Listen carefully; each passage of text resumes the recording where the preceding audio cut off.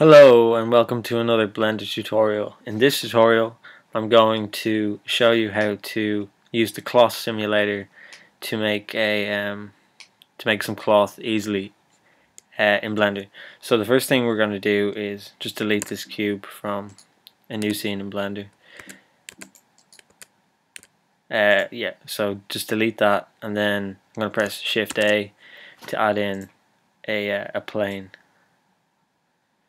So I'm just going to center this now by like this, and I'm going to scale it up to about there. Should do.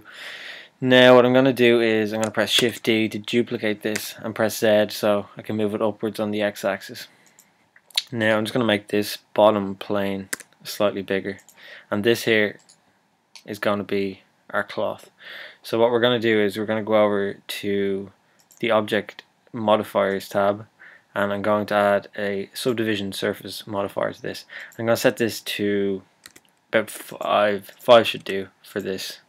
Yeah, so now if I press tab to go into edit mode, first of all I'll apply this, and then I go into tab. I can see that it's divided this mesh into loads of small parts, and this is necessary for the cloth simulator to work properly.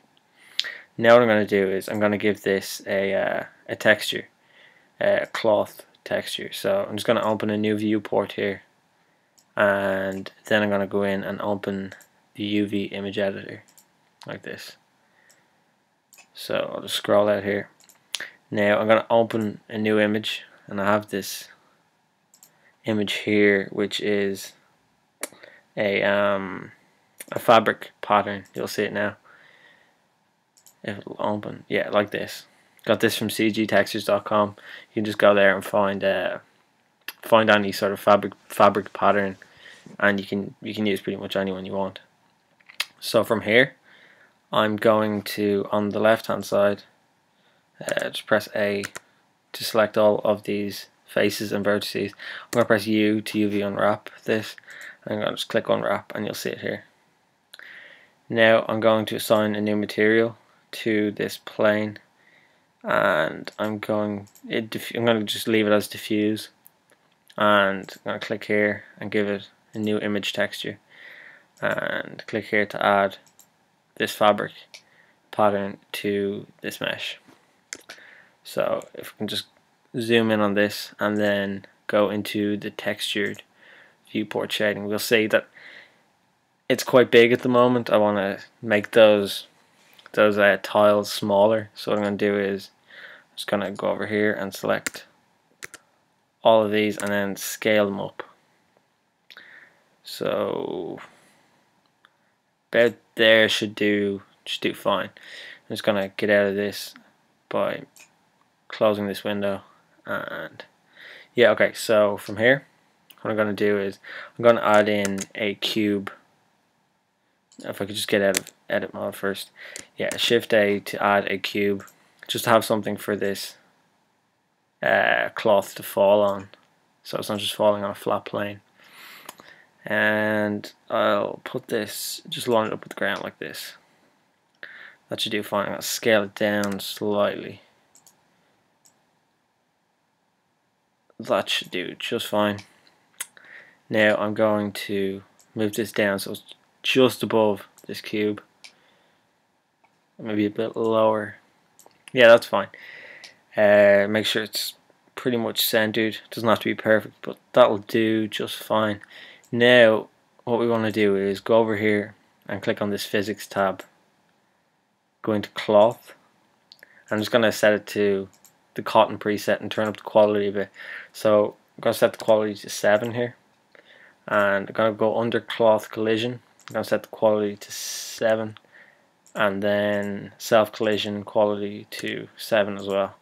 You can mess around with these settings and change all sorts of settings that will change the way the cloth behaves. Now we're going to want to click on the cube and click collision, so when the cloth falls, it won't just fall straight through. It knows that you want the cloth to collide with this cube, and you want to do the same for the plane. So I mean, that should work just fine. I can move this a little bit lower. so the cloth doesn't have too far to fall when we run the simulation. And I think that's fine. So I'm just going to run this now. Just go back to the start and run it, and you'll see it falls and begins to deform over the cube and the plane.